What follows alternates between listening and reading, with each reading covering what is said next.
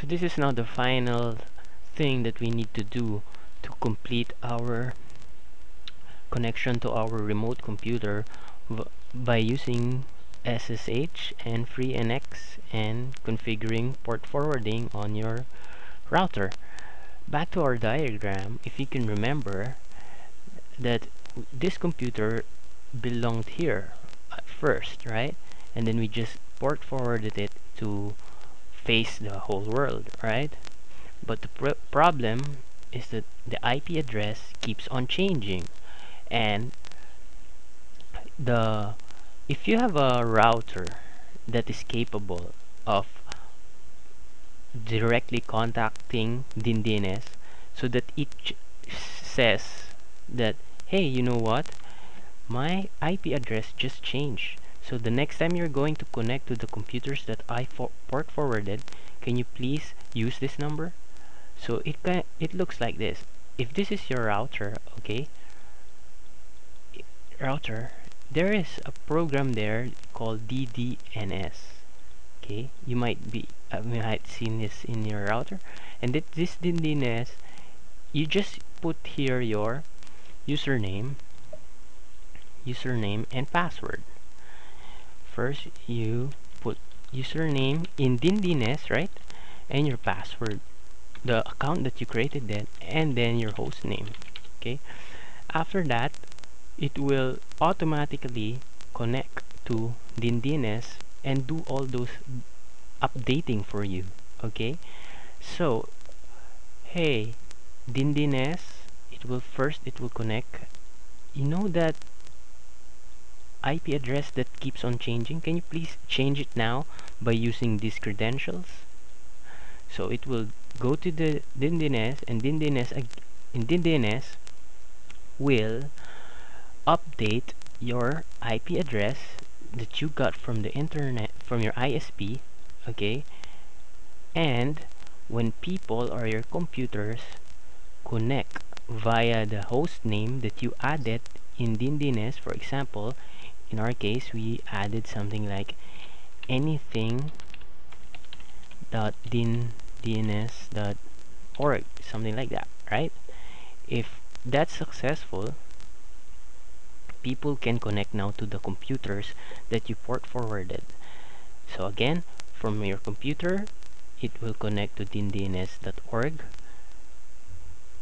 to the host name that you added to DNS, and DNS will get your current IP address, and by getting your current IP address it will go to the modem and it will go to the computer that you've port forwarded.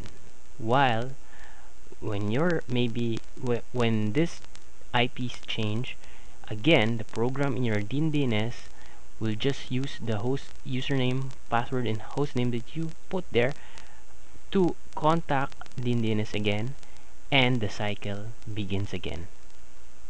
Okay, so now when you connect to the host name that you registered with DNS, we'll go again to the correct IP, to the computer, and the router will update again, and so on and so on. I hope you get the point.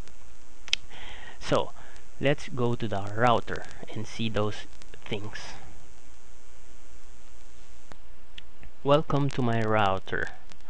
Now this is what I'm talking to you about. I'm using a dd-wrt router. Well, dd-wrt is a open source Linux based firmware that you can install on a good Linksys router, and believe me, you try one of these and it will make all those hidden features of your router visible and make your connection much more better.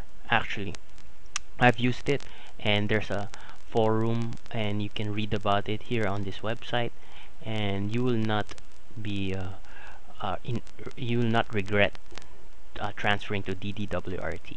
Just be careful, because if you messed up your installation, you will make your router useless. Anyway, let's go back to DNS. Here's what I'm talking to you about.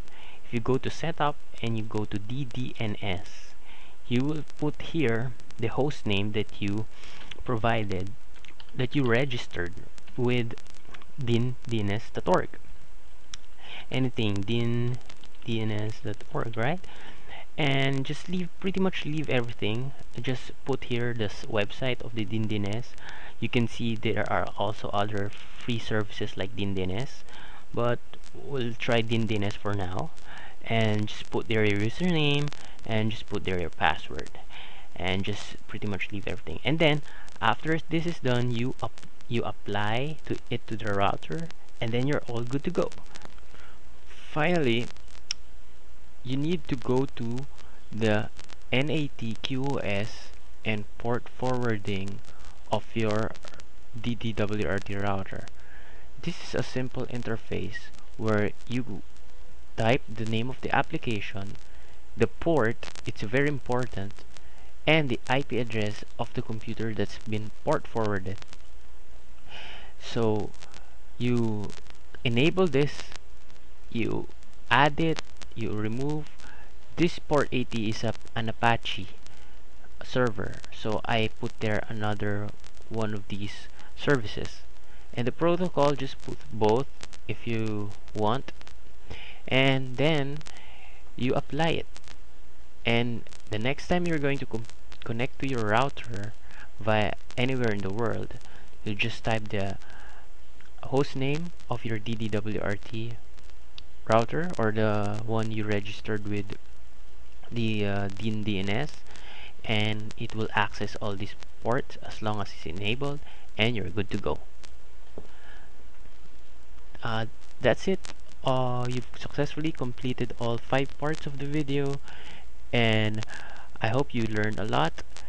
I'm wishing you luck on your journey, and I hope you can make it happen. Goodbye.